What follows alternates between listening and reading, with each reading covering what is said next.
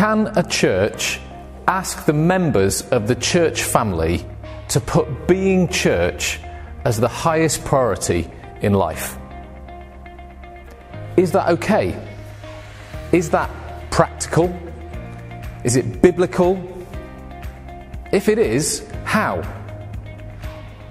If not, what are we doing? I sometimes worry. The kingdom of God, the church, my faith is my job. And that's not true for almost everyone in the family of God that God has called me to lead. Is it okay to ask you to put church first or the kingdom of God first? Could that really happen? Life is full of distractions. We have family, friends, partners, work, responsibilities, passions, commitments. Where should the church come in that? What does church even mean anyway? Do we mean Sunday morning? Do we mean Sunday morning and Wednesday night? Do we mean prayer meetings, serving on teams, going to events? Do we actually give our money and time to a church in order to receive spiritual inspiration and direction, just like we pay Cineworld or Netflix or our phone provider or our news provider to receive information and inspiration? What should the church family and leaders expect of church members, of each other? What should the church family members expect of the church and its leaders? And anyway, why are we talking about church all the time? It's about Jesus, the kingdom, not some man-made structure. I'm not going to answer all of these questions today. I do plan to in the coming year. I plan to bring clarity to all those areas. We plan to do that as a team. But right now, to begin, we need a vision. We need to know what it is that God has called us to do, to be. What it means to be church in a way that makes Jesus Lord, life work, and the kingdom come. I believe that the local church is the answer to the world's problems, person by person, time after time. So what is the vision? Let me share what I believe is God's vision, His dream for us, and our shared future. Then we can get back to some of those church questions. This is 2 Kings 4, verses 1 to 7. The wife of a man from the group of the prophets cried out to Elisha. She said, "My husband is dead. You know how much respect he had for the Lord. But he owed money to someone, and now that person is coming to take my 2 boys away. They will become his slaves." Elisha replied to her, "How can I help you? Tell me. What do you have in your house?"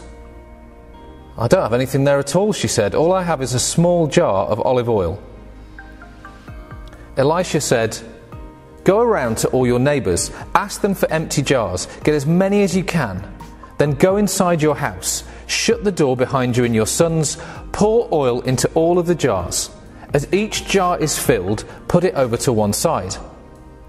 The woman left him. Then she shut the door behind her and her sons. They brought the jars to her, and she kept pouring. When all the jars were full, she spoke to one of her sons. She said, "Bring me another jar." But he replied, "There aren't any more left." Then the oil stopped flowing. She went and told the man of God about it, and he said, "Go and sell the oil, pay what you owe. You and your sons can live on what is left." 6 months before we moved to Coventry, we were given these verses. I've been sat with them for the best part of 5 years.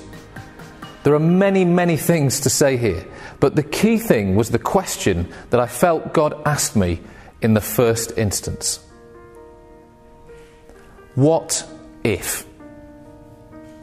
What if they'd had access to a vat? What if they'd poured the oil down the village well? What if they'd poured it in a lake? What if they'd stopped up the windows and doors of their house and poured it in the roof?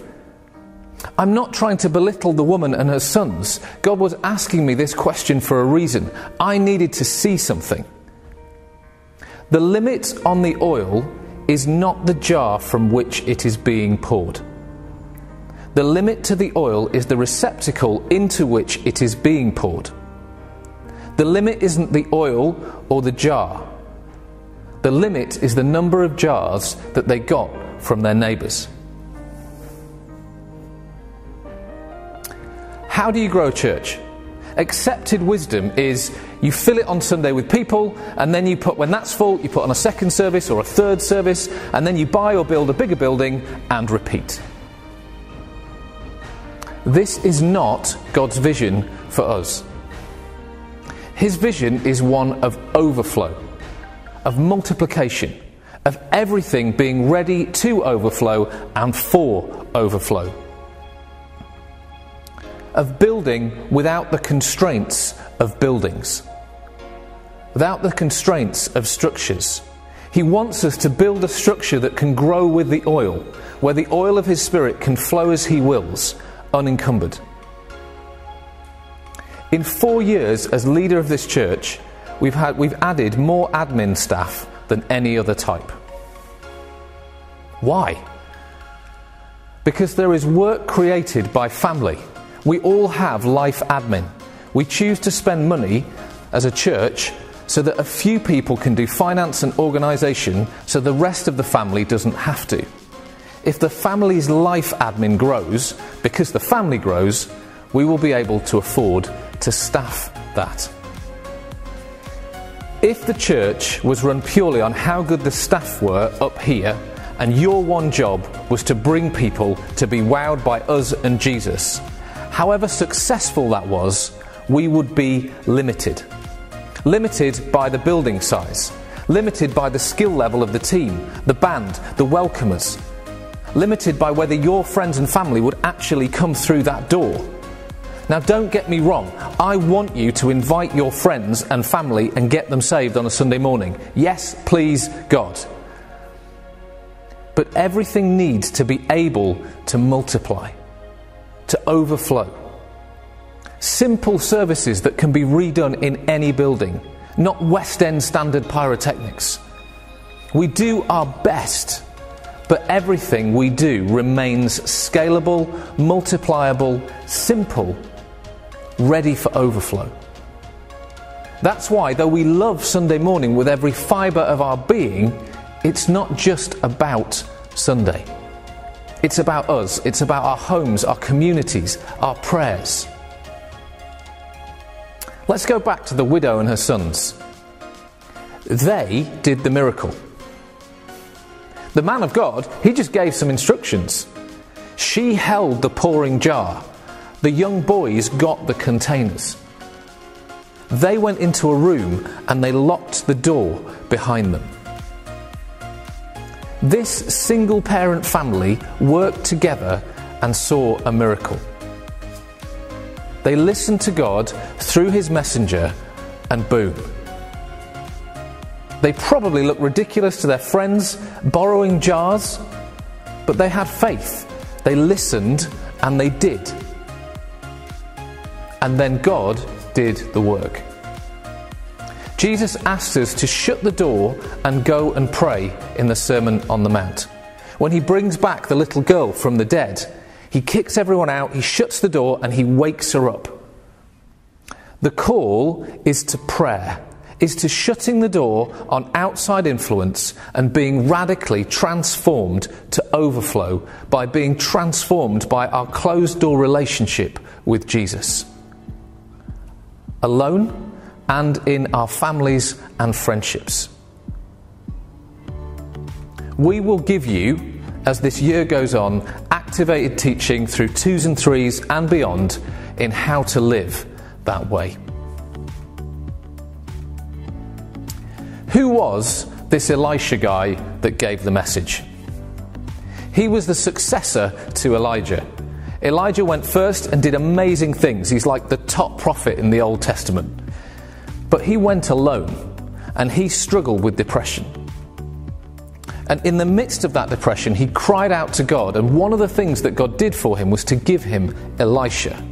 And when Elisha succeeded him and started to do what Elijah had done, he built a community of prophets.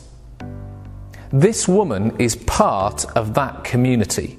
This is miraculous community life. There is entrepreneurism, community, family, and God at work.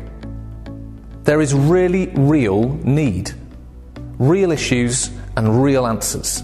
The miracle doesn't happen at church done by a priest or a prophet. The woman and her sons need their friends and their community to supply the jars. This is a community story. We want to live in communities.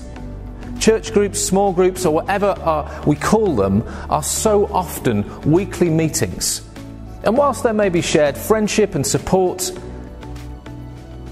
it's not deep, and it's not open, and it's not the primary relationship that we have. The vision God has for us is community where we know each other's needs, where we serve each other and share life in the fullness, the rawness, and the beauty that is there. This can't happen on Sunday morning and Wednesday night. It must be deep and wider.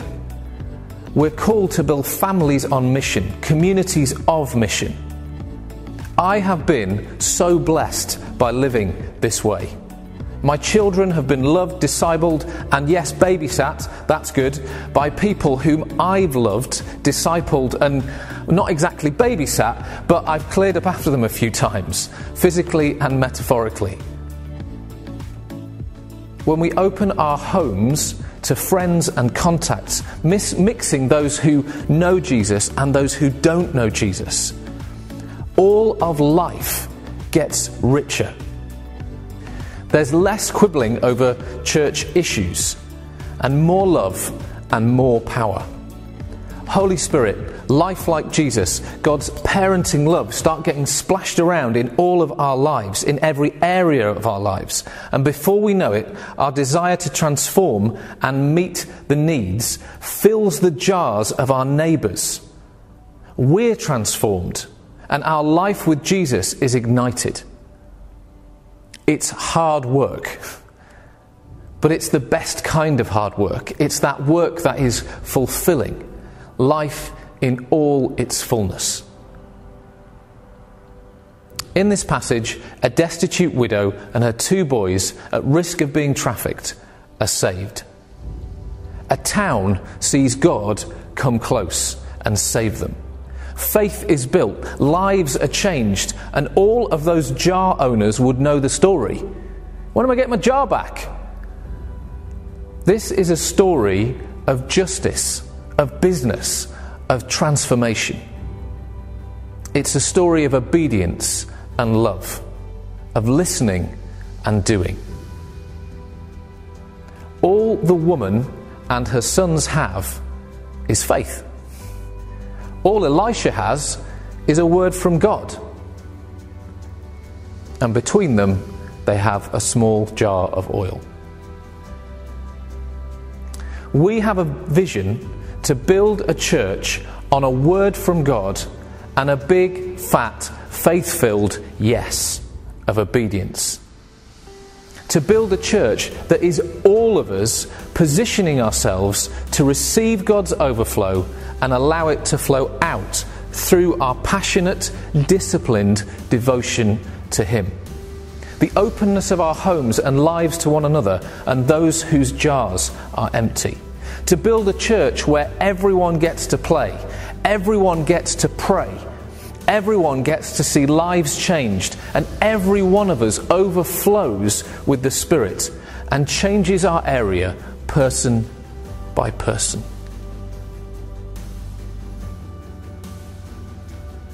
So what?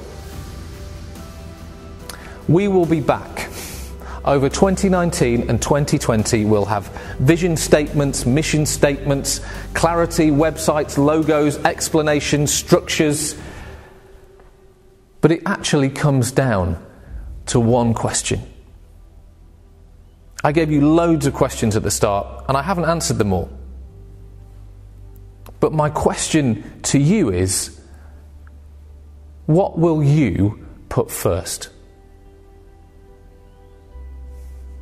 We can put Jesus as Lord and take the exhilarating and sometimes hard road of expecting and seeing overflow, miraculous community, disciplined prayer and mission, always submitting every part of our life to the lordship of Jesus Christ.